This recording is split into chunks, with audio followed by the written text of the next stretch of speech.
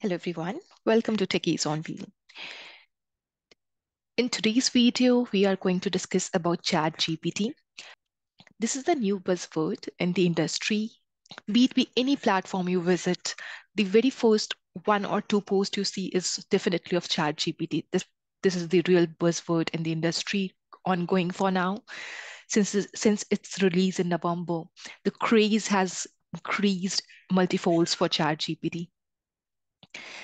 But with this growing craze, people who wants to use ChatGPT faces one very common issue, which is ChatGPT is at capacity right now, which means that the servers are fully loaded and there is no space. Hence, they ask you to get notified when back.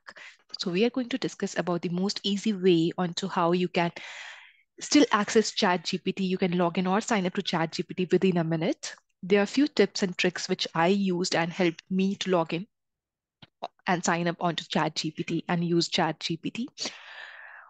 The steps which you need to follow is that you just have to Google ChatGPT.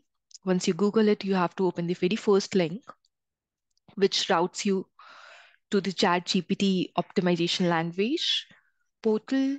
Here you have this button which says try ChatGPT. You have to click on try ChatGPT. If you are already signed up and the server is up, it will certainly route you to the very first page where you can just start chatting onto your on your ChatGPT. I'll log out from here just to showcase this video. I'll log out from my application. And what I'll do is I'll click on try ChatGPT. It should route me to the login and sign up page. This is the expected page, but when the capacity is full, it generally routes you to the page which says that ChatGPT is at full capacity.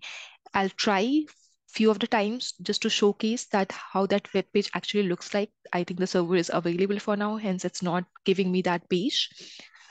But I'll still try one more time until it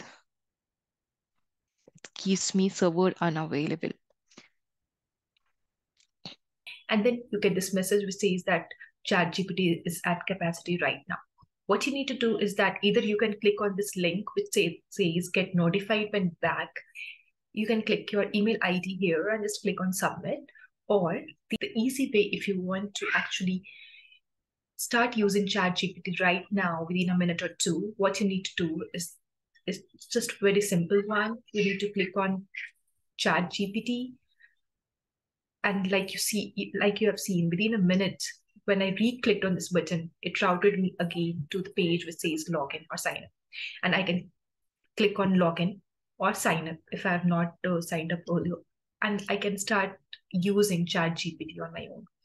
The other way around could be that if I re-click, say, and if I get that notification, which I'm not getting it now, but if you refresh the page multiple times, like here, if you see, again, within a minute of time, it has went on capacity right now. So I will just do what I need to do is that I'll just click on refresh, and there is high probability that you will be routed to login or sign up page, and you can start using ChatGPT.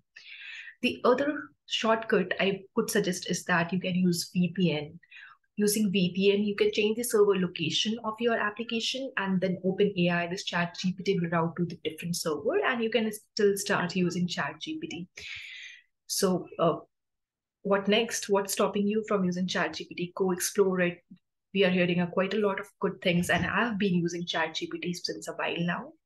So it certainly is useful. Go and explore ChatGPT. Thank you, everyone.